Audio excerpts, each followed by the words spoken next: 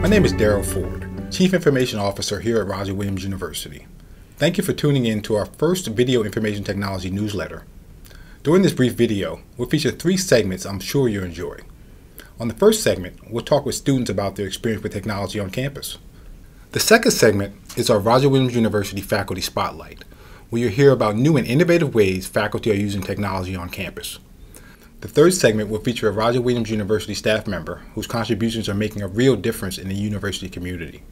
For more information about technology services on campus, check out our new information technology website at it.rwu.edu, where you'll find information about services available to you as a student, faculty, or staff member, including information about the rCloud, computer support, wireless, and much more.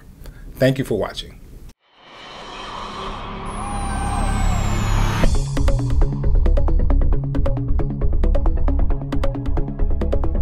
I have quite a bit, both on the School of Engineering platforms and the Cabelli School of Business platforms.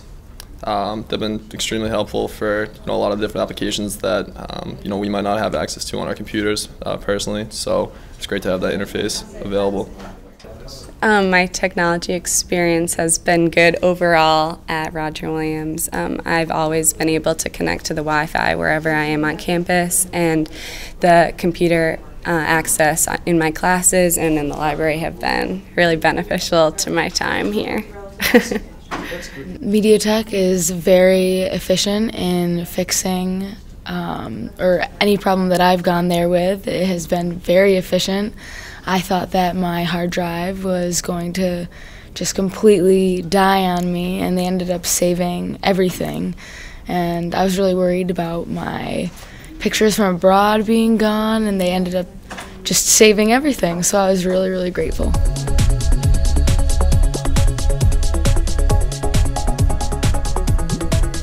Technology is fantastic in the classroom, whether I'm using it in terms of a hybrid class where I'm meeting with the students and then having them do stuff for me online, or if they're true online courses. I love the technology, especially in my field, because the technology allows a certain level of granularity that you really can't get without the technology. What do I mean by that? When I have a language course, if I only have 50 minutes or 90 minutes for a given class, I can only cover so much material. And if somebody has a question, I need typically to answer that question, and that kills time from doing other things I may want to do in the classroom. When I have the options of using video or using an online format, students can go into that video or into that online format and repeat the material, or they can look at other material more in depth. So the equipment that I use for teaching courses online or courses that are hybrid courses really varies every semester. It's evolutionary. Right now what I'm using is a program called Camtasia, and I'm also using that in conjunction with a piece of hardware called LiveScribe. So the Camtasia is great because it actually allows you to record screens on your computer and mix it with video. So I can put a camera on. Very often I'll get support right from IT for the cameras. They'll even come into the classroom and film the courses for me. And then I can add later into it a screen so that the students online can actually see me lecturing, and they can see the material that I'm lecturing about. The LiveScribe is actually, it's a notebook where you write material into the notebook, and it saves it as a PDF on your computer. So I can take notes, or I can give class lectures and send them out to the students, whether they're in a class like a hybrid format or an online format. Moving forward with technology in the classroom, I want to see, and I'm always looking for ways of creating more interactivity between the students and the faculty, especially when they're sitting at their desk in their apartment or in their dorm in front of a computer.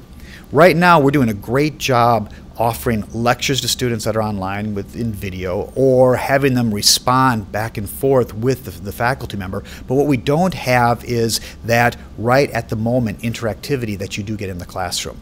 And I think that is the area moving forward that I want to pursue.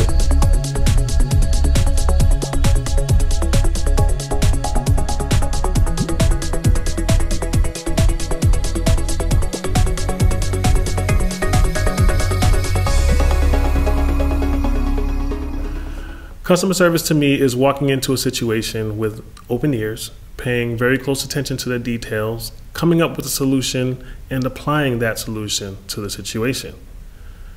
It is our goal here to become more proactive in maintaining the technology on campus. And it's not like we don't like hearing from the university community, but we feel that the best customer service call is one that's never made.